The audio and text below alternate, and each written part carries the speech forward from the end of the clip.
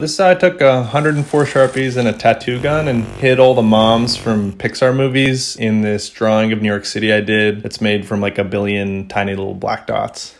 So I start off by watching every Pixar movie. I did this at work, kind of in the background. Then I ranked them all and made a spreadsheet, figuring out if it had a mom in it or if it didn't have a mom in it.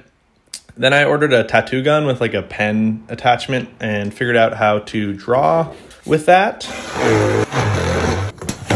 Then I cut out a bunch of plywood and laminated it together and made this large frame by just gluing and screwing it into a big rectangle. Then I stretched the canvas over it. I used French cleats to hang it up on the wall. The reference image I used was pretty intimidating. It was like super duper detailed. And I never sketched something out that big or that detailed before, so I used a grid system and then just had to draw each individual little box.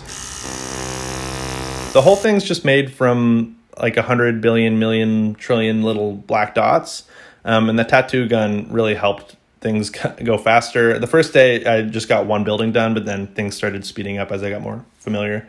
After about a month and a half though of working on it, the motor on the tattoo gun blew out, and so I got this second one and had to like sort of chop it up to make it fit. Halfway through I got distracted and did a bunch of stuff that I had been procrastinating, like building a website and getting prints from the Shrek project that I did a couple months ago that people were like, I really want to buy that, but like I was distracted with other stuff and never got around to it. For the foreground I used Dick Sharpie, and for the background I used Thin Sharpie, and this is because of a thing called aerial perspective, which is just how light interacts with the environment or the atmosphere, and it's why the sky's blue. It's also why things that are closer to you seem to have higher contrast and like more like darker darks basically.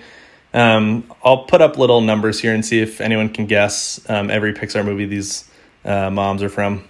The whole project took like 2 months, 2.5 months. But I have a 9 to 5, so I was just working on it after work and on the weekends and stuff. I made a certificate of authenticity, and I was watching Willy Wonka near the end of this project, and it gave me an idea. Like, I absolutely love doing scavenger hunts for friends or like Tuesday trivia for people at work and stuff. And so I was like, I really want to do a treasure hunt.